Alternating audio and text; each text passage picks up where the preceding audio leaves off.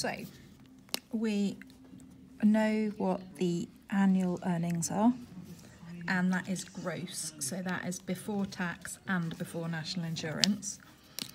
So if we first off calculate his national insurance payment, this will actually be on the data sheet in the summer. So it'll look a lot like this. So for the first £8,424, you are charged 0 rate, and then up until £46,350, you're charged at the 12% rate. So we need to split our income down. So we've got our original income.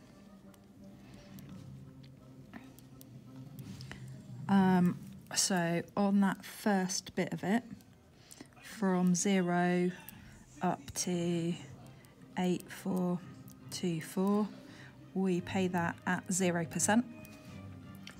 And then the next bit goes all the way up to 46,350, but we don't need that much.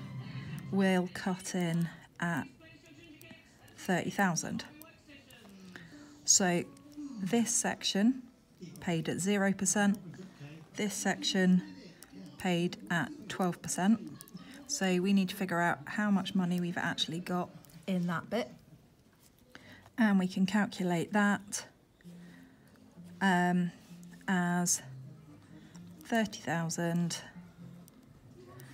take away our 8,424. So we've got our gross pay minus the top of the band of 0%. So we've got £21,576 in that little section.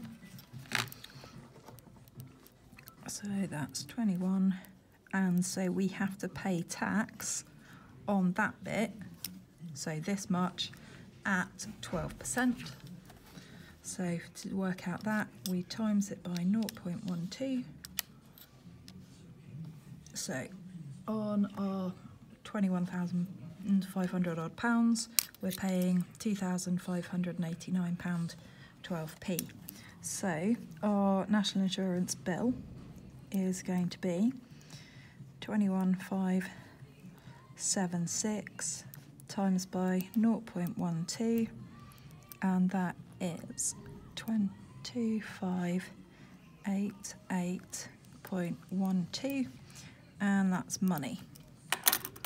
So what we've got is our original gross pay. So our original gross pay, we take off the top of the 0% band, and that will tell us how much we've got left. So that bit is going to be that section there. So from there, we can times it by our 12%, and we get this as our national insurance payment.